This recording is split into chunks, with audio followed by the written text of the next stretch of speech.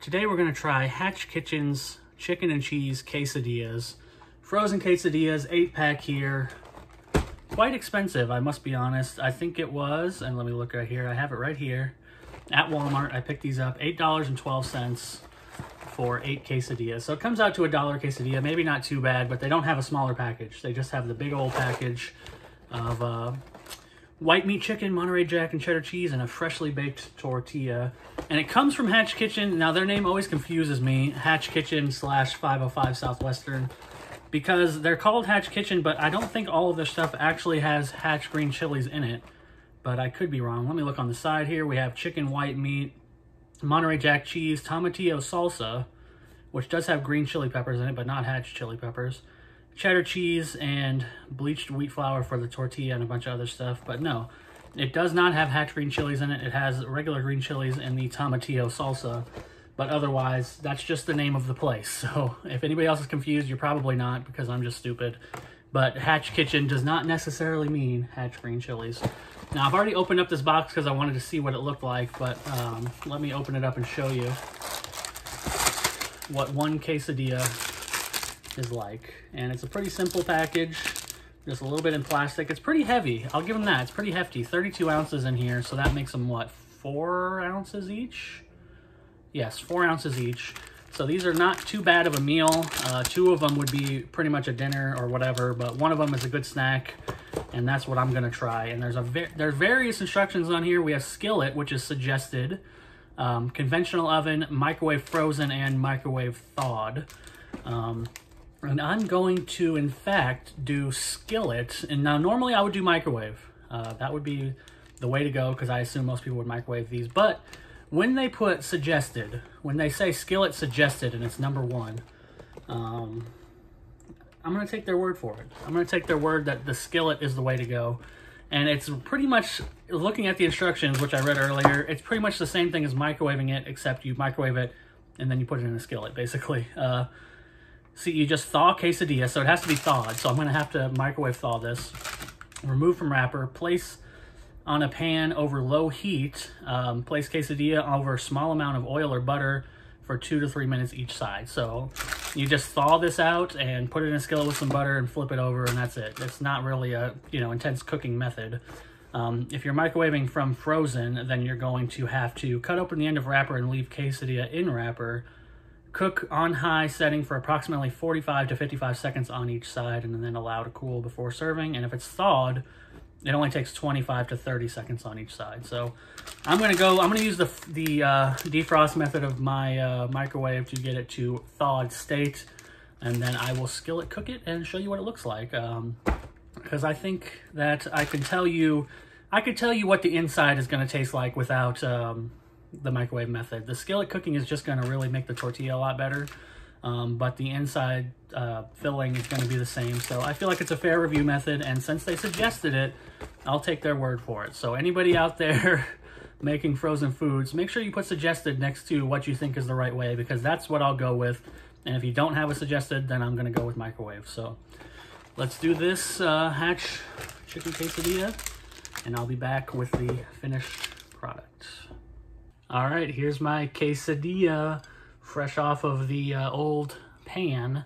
Not old pan, actually. It's a really nice pan. It's one of those like rock graniteware ones. Anyways, nice pan. I suggest those graniteware ones. They're really good.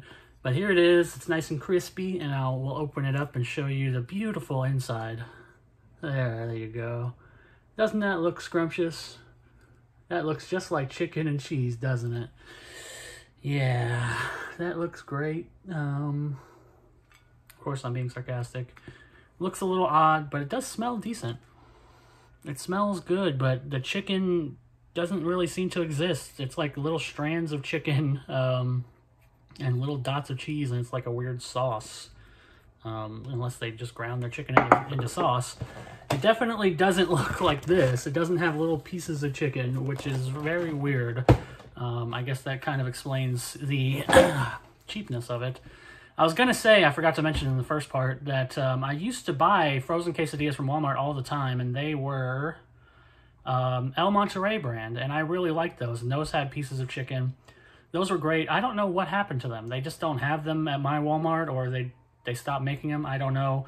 but I used to get these El Monterey ones all the time, and they were really good. So if you see those, definitely try them out. I know the ring light's screwing it up, but if you see El Monterey quesadillas, those are for sure good. We'll try these and see, but the middle is a little bit discouraging, to say the least. So I'm gonna break this one in half, take a bite from the middle just to make it fair. Here we go. Well, even though it looks vaguely disgusting, and it kind of is, I have to admit, it's not too bad.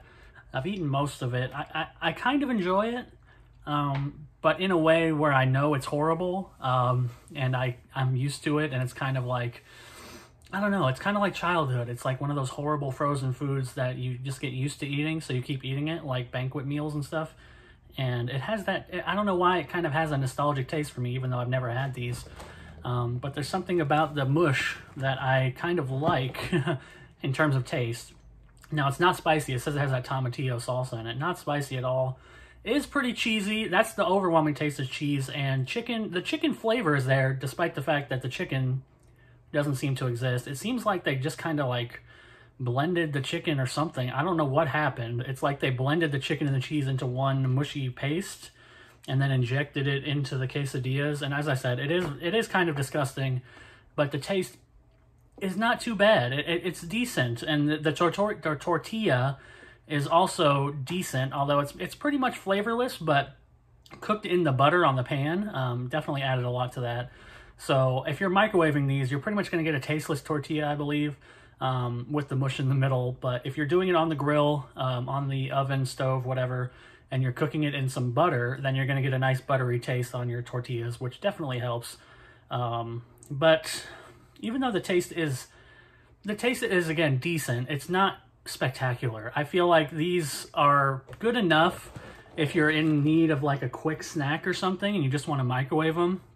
Or you can even do them, like I said, on the stove in like 5 minutes. You just put it on one side and the other for a couple minutes till it's browned. No big deal. So it's fast, but it's just hard to kind of get past the mushy nature of it. And the taste, you know, I keep going back to it. As I say, it's decent. It's not good. I wouldn't call it good. I would call it passable for what it is. Like, I feel like for $1 a quesadilla, I guess I'm okay with this, but that's the level I'm at, is okay. I'm okay. I'm in the middle. I'm mediocre on this. I would not buy it again, though. I'll say that. I'm not going to buy this package of quesadillas again. I don't really like them that much, but I will go through them eventually because they are, I think, an okay quick snack. But other than that, they're just not going to hang. So, I'll give them a 3 out of 5. I think that's where they belong, right in the middle. These are okay if you want a quick quesadilla, but really a quesadilla is something you can do quickly on your own anyway. Just get some, just get some tortillas and get some cheese. It's very easy. Put some butter in the pan, put the tortilla in there, put some cheese in there. And then if you really want chicken, you can buy like pre-cooked chicken. In the grocery aisle, they have bags of pre-cooked chicken, or you can buy like a rotisserie chicken, which I've done before, and make really good quesadillas out of a rotisserie chicken if you're wanting it for like a dinner or something. But if you want to have them, as a quick snack, you can just buy a stack of tortillas, buy some cheese, buy some of that pre-cooked refrigerated chicken, and you can keep that in the fridge for a couple weeks, make your own quesadillas, and it will probably be, I wouldn't say it would be cheaper. It'd probably be, a slightly more expensive or around the same price to get all that stuff, but it'll be 100% better quality than these. So yeah, 3 out of 5 if you're really super lazy and just want something frozen to eat really quick. These are decent, even though they look bad. They're okay, but I can't go any further than that. So that is Hatch Kitchen's chicken and cheese quesadillas. I wouldn't really suggest it unless you are too lazy to make your own quesadilla, which is even a level I'm not to. But I would suggest the El Monterey ones if they're in your freezer section. Check those out because those are actually really good. And with that, I will see you all next time.